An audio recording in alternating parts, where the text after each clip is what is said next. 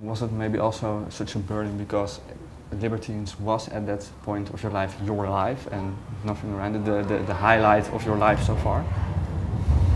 I guess it's one of them. I mean, there's been a lot of different things. You know, I think that comes across in the book. Yeah, probably Libertines is pretty fucking special. Yeah. Can you put into words what was so special about it? Well, the Libertines is like a gang. Like, going back to Libertines, like seeing all the people, it's like the friendships I had with them and everything, they were like just put on hold. So the first day back and everything's pretty much the same as it was the last day we were together and happy. So, what was the question again? Yeah, if you can put into words what's so special about the Libertines. Oh, I couldn't do that. No, I don't know. It's so deep inside that... I don't know, but it exists in other people's minds as much as, I don't know, that's what I was then. I don't know.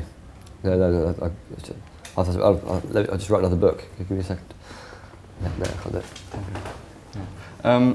Are people still, you were talking about people on the street still asking you why did the band stop? Are people still angry at you? Because I've also read in the 2 chapters that we were able to read that there were fans that were really pissed at you, yeah. For example. Well, people, I mean, a lot of people who are angry like that don't really understand what they're angry about. So, I mean, there's always people who are going to be angry. Yeah, that's just how it is. But I mean, right now, I can't really see what we were angry about.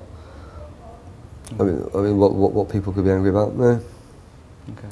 Yeah, you're also writing in your book about that sometimes people approach you, are not approaching you as just a normal person that lives his life, but in that way, do you sometimes regret that you have chosen a path of maybe music and acting and things like that that are all very public professions?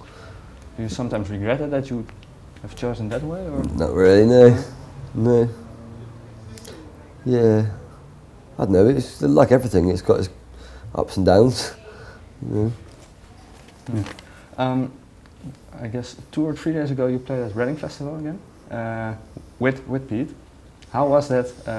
Yeah, that time together on stage. Yeah, it was pretty intense. It was pretty emotional, but yeah, there was a lot of love out there for the Libertines. That was so you know when you're confronted with that, you know, how can they all be wrong?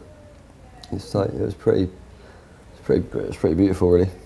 Can you describe what kind of rush do you feel when you enter the stage together with Pete? Well, I guess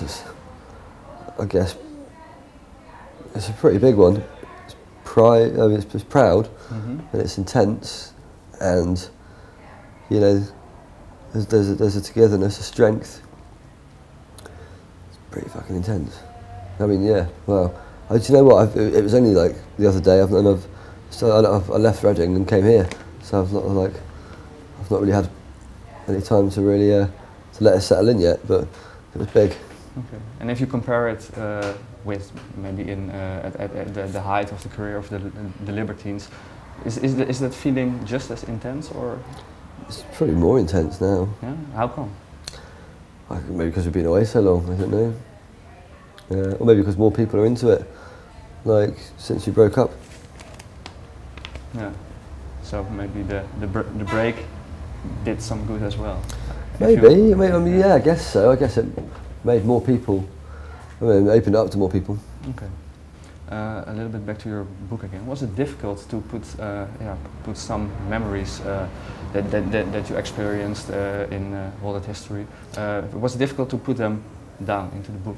Was it maybe that you started reliving it again? And it was quite hard to put them down. It's nice to put. It's the first time I've put down my own account as opposed to what I've been asked by journalists and stuff. So I really did for a bit, but you know, maybe you feel the pain again as it comes out. But like any kind of therapy, maybe hopefully that's the last time you feel that pain as strongly.